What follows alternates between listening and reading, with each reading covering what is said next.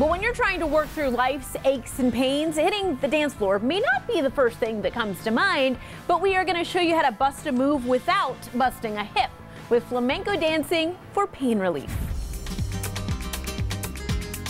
Get back relief once and for all with the proud posture of flamenco. Flamenco is a great way to work out the kinks because we work with precision and depth. Coco Cabral, the flamenco fitness MD, has 3 moves that can help make you more flexible than a flamingo. Start your day with a roll and rest. The key to a correct shoulder roll is to complete your circle, especially the bottom part of the circle, and allow your shoulders to actually rest in the bottom of that circle. This loosens up the sides of the neck and traps and can help release tension throughout the day. When you're tense or nervous or worried about something, the tendency is to hunch the shoulders either upward or forward or a combination of both. Roll the shoulders forward and up towards your ears, then let a breath out. Roll into the back of your circle and then very importantly, roll into and through the bottom of that circle. Repeat this 3 times in a row, 3 times a day. And while you're at it, to fix your posture during the day, squeeze the rhomboids. If someone tells you you have to stand up tall or you should sit up straight, is to not pinch your shoulder blades together in the back. You see this? Like, ow, ow.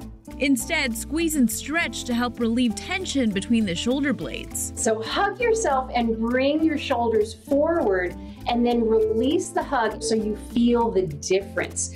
And then release and find a refreshing place in between the 2 extremes. Repeat this 3 times a day. And after that third one, really allow the shoulders to register in that refreshing place in between the 2 points.